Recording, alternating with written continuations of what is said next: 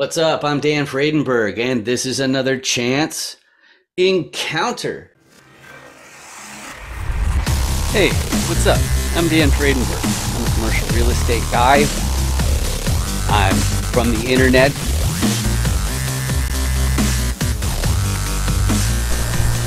We're seeing more properties like this being built in front of a house that's going to be torn down soon. I understand that there are power lines that are getting kind of close.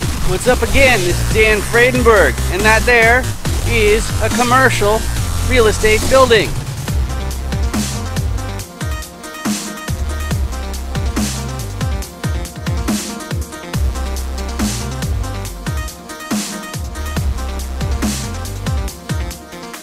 I'm joined today with Cassandra, and is it Hern? Is that how you pronounce your last name?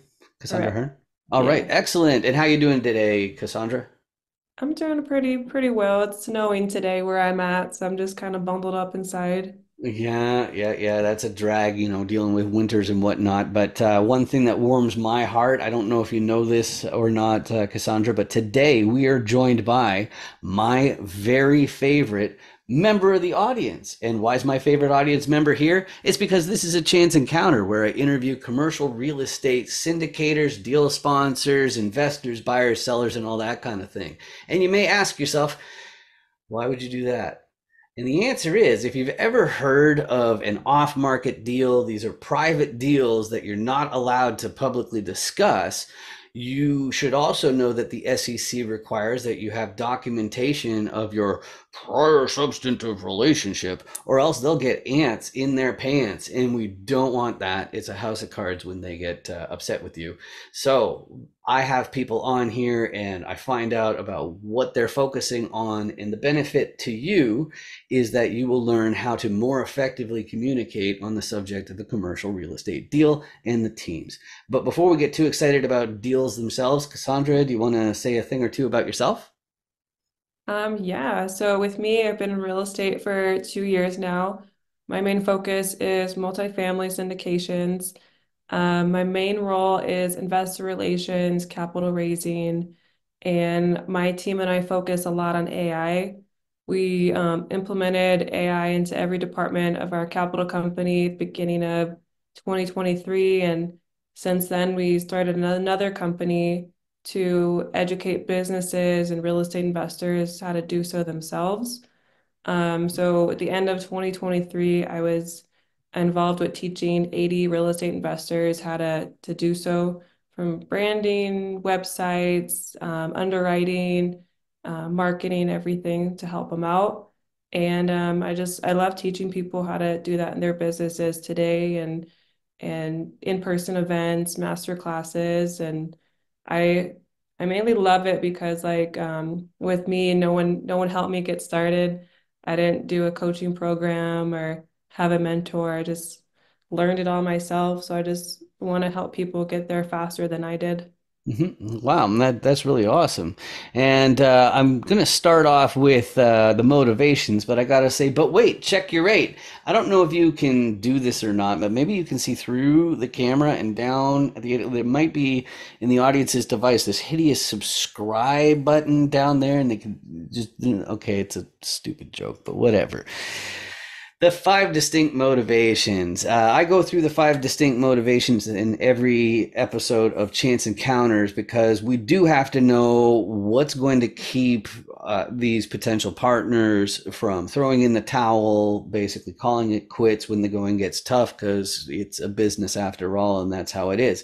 And after interviewing hundreds of different syndicators, I've found that even though we have our own unique why for what motivates us, I found they still fit pretty neatly into these five different categories. And here they are. The first one is preservation of purchasing power. Now, what's that? Well, see, some people, they're job optional. They don't have to have a job. And the reason why they can do that is because of the proceeds of ownership. In other words, they have a portfolio of assets, and the profits from those is how they pay their bills. And you might think that a person in that situation wouldn't really have any motivation to be buying yet another asset because, after all, it takes months to close, it takes years to go full cycle. It's not something that you're really going to want to go through all the time.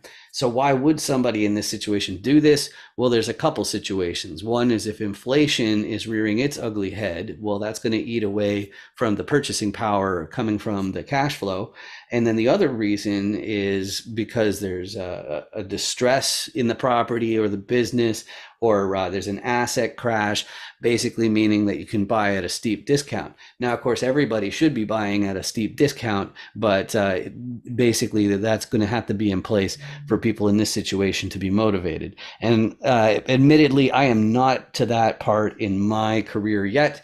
So what I'm doing because of my tech background is I am pivoting into getting slivers of deployed capital in return for my effort. And that's because my background was in tech. And whenever you are a high wage, high salary earner, you're going to wind up paying more in tax than anybody else. So my old boss, starting in 2014, he was flipping 10 houses a month. He was doing 10 for single family houses every single month for years before he hired me. And I noticed that he was making money hand over fist, and his overall wealth increased way faster than any salary could achieve. So that's why I was like, okay, I need to pivot and figure out how to do that. And so here we are, right? But that's too subtle for a lot of people, especially a lot of youngsters. Generally, when you're young, you want to work like crazy for now and then retire early. Some people, it's not so much about retirement so much as just having more freedom with your schedule to work fewer months per year or fewer weeks per month or something like that. But of course, one thing I should add about a lot of people who have this as their motivation, they think that secretly it's everybody's motivation and people are just in various levels of hiding it. And I assure you that's not the case, because some people are motivated purely by ambition. They are going to hustle like crazy because they want that generational wealth. They want to make sure that their great grandchildren never have to hold a day job. And that's why they're going to hustle into their 90s, which is really, really great for everybody on the team. So it really, some people vilify that sort of attitude. And I don't think that's fair. Just like the last group, where it's not so much necessarily their own generational wealth that they're trying to build, but they've picked a sector of society, or maybe it's animals, maybe it's the environment. Who knows what it is, but there's a financial component to really having a big impact, and that's why some people are making their acquisitions. So, Cassandra, of those 5 different motivations, what combination of them would you say describes you best? This last one right here, help people who need it. For me, I've always wanted to be a foster mom, and just recently I'm just like, I want to be a foster dog mom. And just helping people because like I said before, I didn't have any help. So I just want to help people get there faster than I did.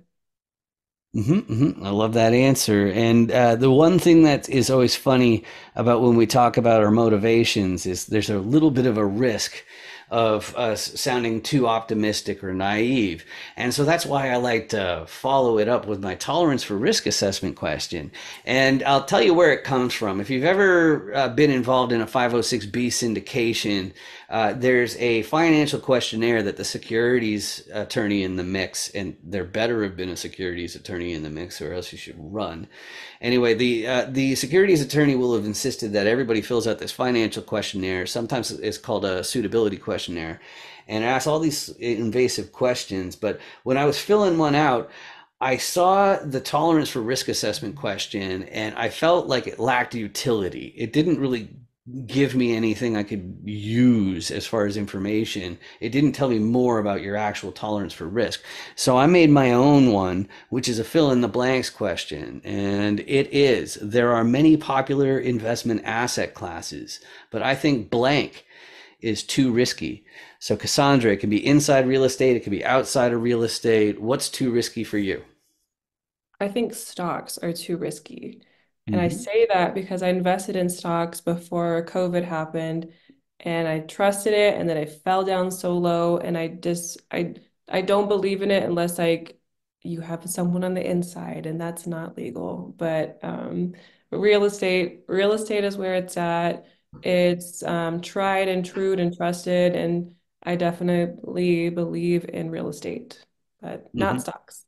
Yeah, yeah, I love that because at the end of the day, all of these publicly traded companies, they have PR branches, like a wing that's for public relations, which is a group of people whose job is to just spin anything that happens in a way that people will accept. And that's why I like investing directly into these commercial real estate deals, is because there is no PR department. You're talking to the person who's making the decisions, and possibly dropping the ball, right? But that's a little bit of a wet blanket little remark there. But I want to get on to this next segment here, which is the favorite deal metrics. And I want to confess, when I first started doing, I did the first few hundred of these chance encounters, I didn't include this slide because I know that some people, they're more the PR side of things, and they're not underwriters as far as, they'll love going through every single expense, every single line item, and then doing their projections off of that type of underwriter. But even if you are more of the front of house, you're still going to have a few different metrics that you use to tell the story of what the deal is all about. Whereas the underwriters themselves will have more of an attitude of, what are you talking about? All of these are important. Like, you can't really, it's like saying which of your children you love the most, but not really. Anyway, but for anybody in the audience who is listening and not watching, I'm going to read these out. There's 14 of them here, and Cassandra, you can do like a top three or something like that. But this is not an exhaustive list. There are some other ones that some people rely on for very good reason. But the ones on the list here are cash on cash, IRR, cost per door, NOI, which is net operating income, the going in cap rate, which is really talking about the difference between the going rate in that month where this property is located versus what you're buying it at. Then there's the loan interest rate, which is especially important if you're assuming the loan. Then there's occupancy, which is the inverse of vacancy. So it's the same number, but a different way of looking at it.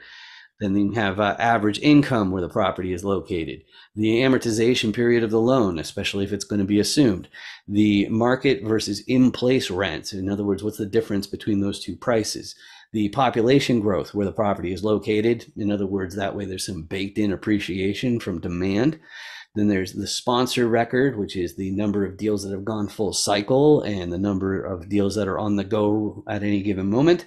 And then there's the waterfall, the split, or the exit strategy, and that's to tell the story of what's going to happen after your capital has been returned.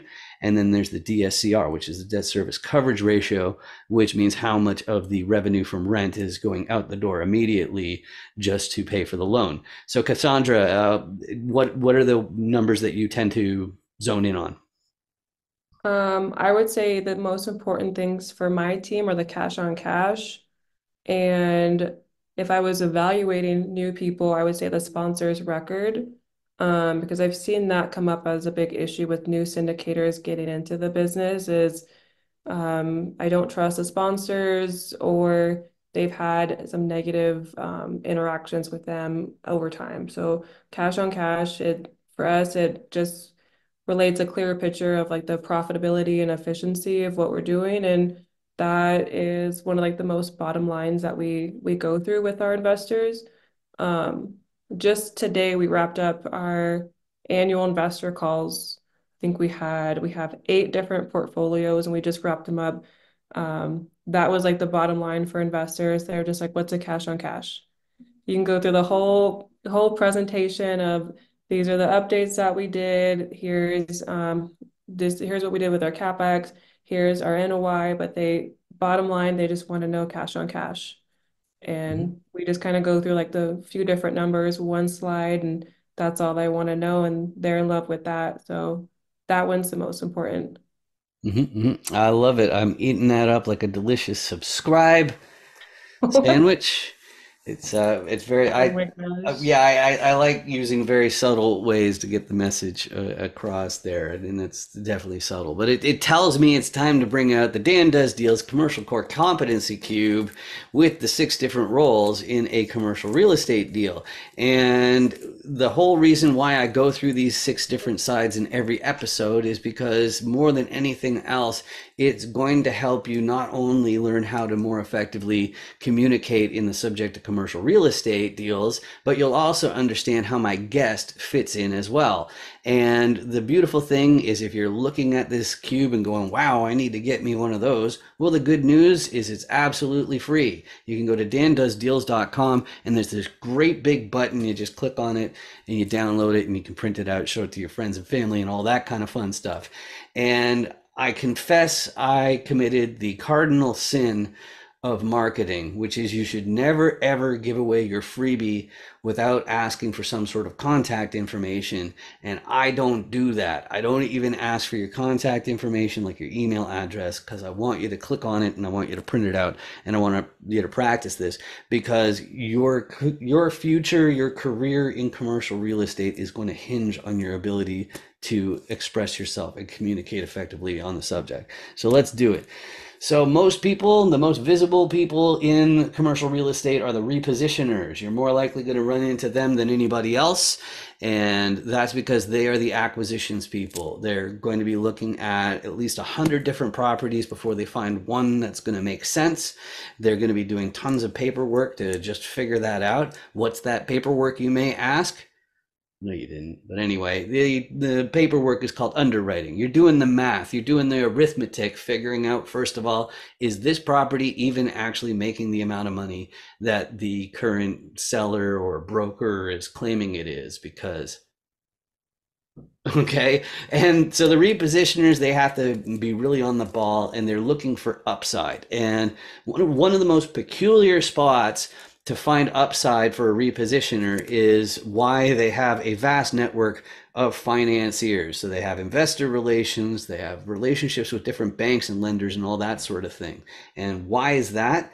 Well, first of all, let's be clear that a financier, they're only dealing with paper and money and the owners of the building. They're not dealing with the residents or anything like that.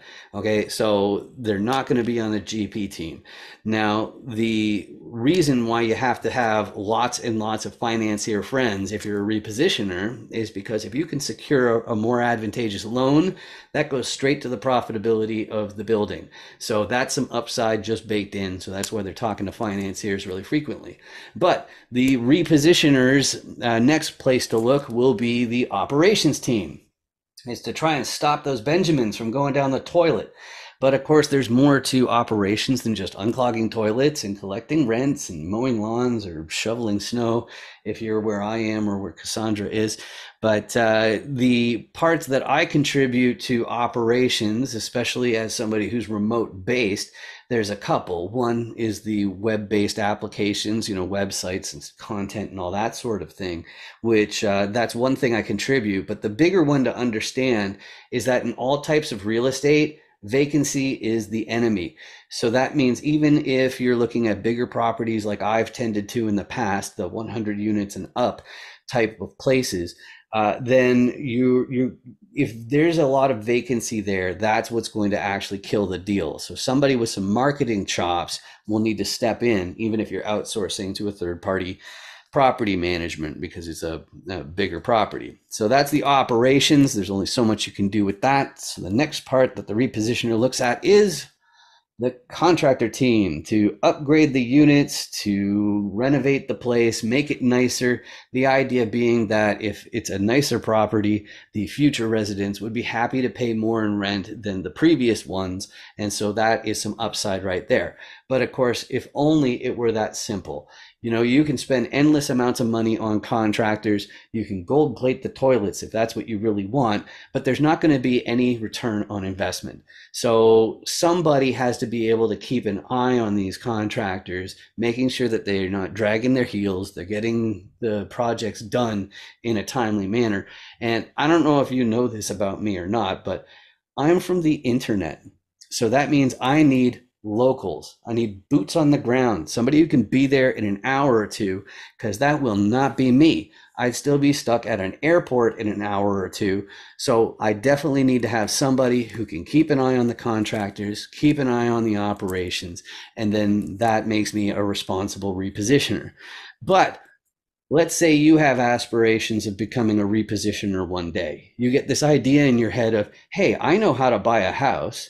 I put down my down payment, I borrow the rest from the bank, and then suddenly I'm a property owner. Well, if you decide, hey, what if, because I don't know, you're an engineer or a physician or an attorney or something like that, you get the idea that, hey, I bet I could turn around to my circle of friends and everybody pitches in like 100K or something like that, and we could buy that 350 unit apartment complex down the road. So you get the place under contract, you turn around to the financiers and you say, hey, I want to buy that place for tens of millions of dollars. Do you have, I don't know, say tens of millions of dollars you want to lend us? Well, there's going to be one problem with that question in the financier's mind. And if you're in a mentorship or a guru program, something like that, I encourage you to listen very carefully to this next part because they tend to gloss over this a fair bit. The financiers are going to ask, who's your sponsor? Who's your KP?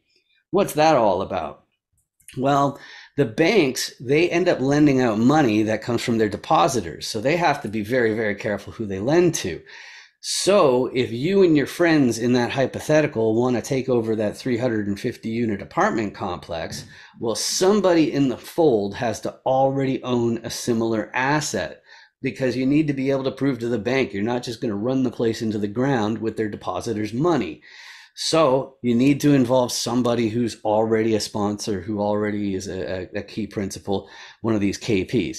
On top of that, you need a certain amount of liquidity. And then for collateral among the GP team, you need a balance sheet of at least the amount of the loan. But if you have all those pieces, you got yourself a commercial real estate deal.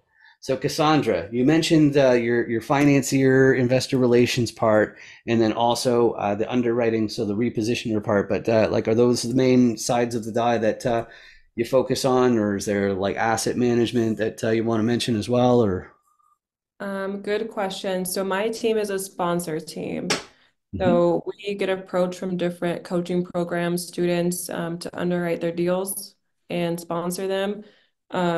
So one thing that our superpower is we do underwriting with AI. I know there's all these tools out there that people use, they spend thousands of dollars on, but we kind of have like the secret sauce in-house and underwrite for free instead Mhm. of spending all that money.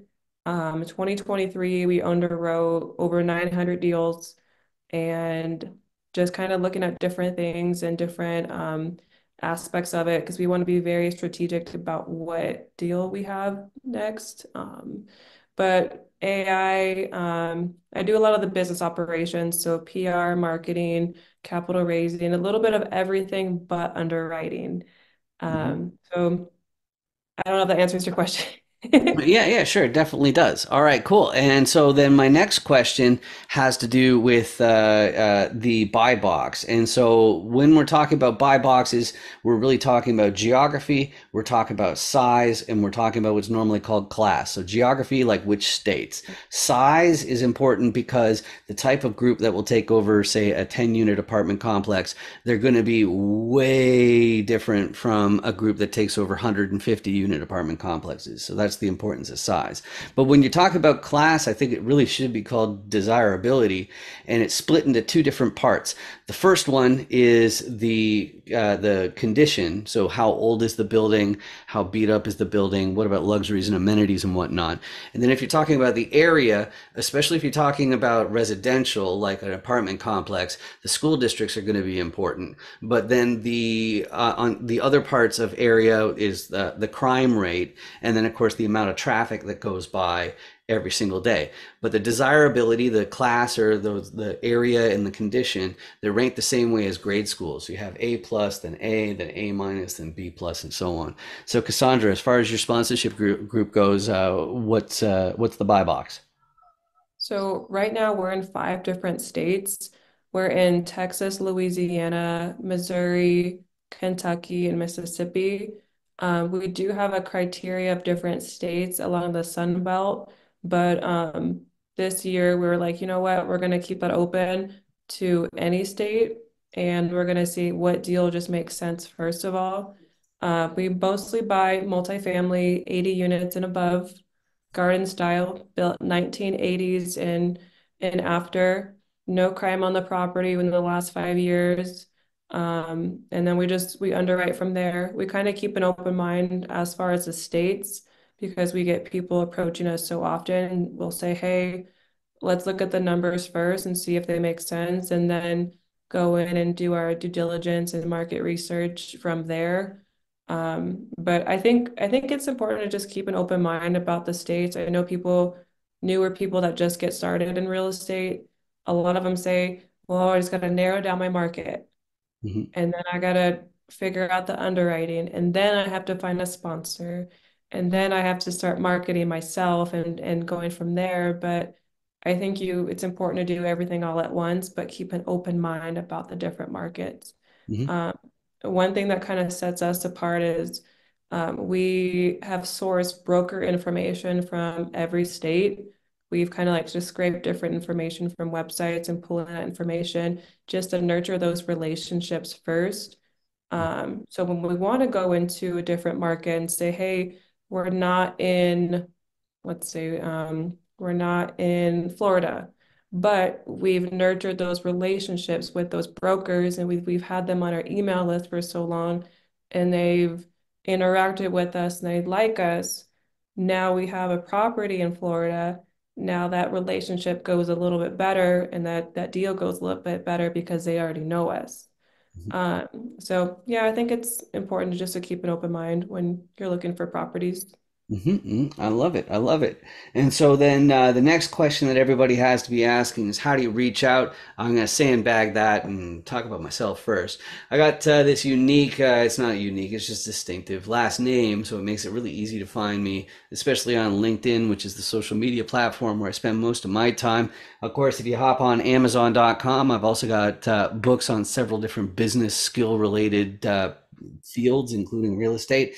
But if you are going to be getting involved into syndications, into these types of investments, I highly encourage you, even if you have to pause the video, to scan this QR code that's right here, because that brings you to the FAQs page of 506 BME, which is the platform where I offer the top IT services of maintaining your documentation of your substantive relations. So the idea being, if you drop your laptop into the bathtub, you might lose all of your documentation that the SEC is going to want to see if you ever get audited. So I'd make sure that that's all backed up so that you just can get that out of mind. But Cassandra, if people want to reach out to you, email, phone, website, social media, what are the best ways to reach out? You can reach out on LinkedIn. My first name is Cassandra, last name Hern, Hern. I'm also very active on Instagram, so you can follow me on Instagram. It's Cass Hern. It's four S's, so CASSSS Hern, HERN. Or email me. Actually, don't email me. Just follow me on social media. Yeah, yeah. All right, good stuff. So then that only brings me to the last part, which is the public service announcement, which is if you've been watching this episode and experiencing like searing pains in your eyeballs and like migraine like symptoms, I'm confident it's because of the downright hideous subscribe button that's right down there. You can just get rid of it for free. And full disclosure, the reason I want people to click on it is because if enough people do, then YouTube will actually start to pay for these videos instead of me. And I think that would be amazing. And the trade off to you, just full disclosure again, is that my videos may show up on your list of suggestions. There's totally no guarantee about that at all. But quite frankly, you can ignore all those suggestions. I just appreciate the fact that you spent this time with me. Just like Cassandra, I appreciate you joining me today. This has been great. Thank you so much, Dan. I really appreciate being here. Awesome. Thanks. Hey there, are you interested in commercial real estate deals? Would you like to build your network of investors and deal sponsors? Well, the best thing I can do for you is have you appear on a chance encounter interview as featured on dandoesdeals.com. You may know me from 506B Me or as a top commercial real estate voice on LinkedIn. And if I had to think of the top factors in your success in commercial real estate, my top two would be your network and your ability to effectively explain how deals work with effective communication. The 15-minute chance encounter format, it checks both of those boxes, and they ensure that you can share your private deals with me without the SEC calling it a public solicitation. So hop onto LinkedIn. You can see my name is over here, Dan Friedenberg, and search for my name. And the best way to reach me and book that is to message me through LinkedIn. And don't worry, it doesn't matter if you decided to enter this space just last week or 2 weeks ago, or if it was decades ago. It'll be fun and easy to look good. We're just asking multiple choice questions based on your core competencies you look to contribute, your level of sophistication, all that kind of stuff. So I hope to hear from you soon. Thanks a lot. Bye. Make sure you 506B me. Any syndicators, make sure you 506B me. Hi. Oh, hey, yeah, here's my code. You got your QR code scanner? Okay, yeah, oh yeah, just hold it right in the square there. Okay, cool. And now you hit open in browser. Okay. Okay. Are you already logged into 506B me? Yes. Yeah, okay, cool. Yeah, so there's my video. So now I'm already on your watch list. So when you get back to your hotel, you can find out what my core competencies are and my level of sophistication. Sound good? Yeah. I love your hat. Real estate's a scam. That's really funny. Yeah. Nice meeting you. You too. 506B me, everybody.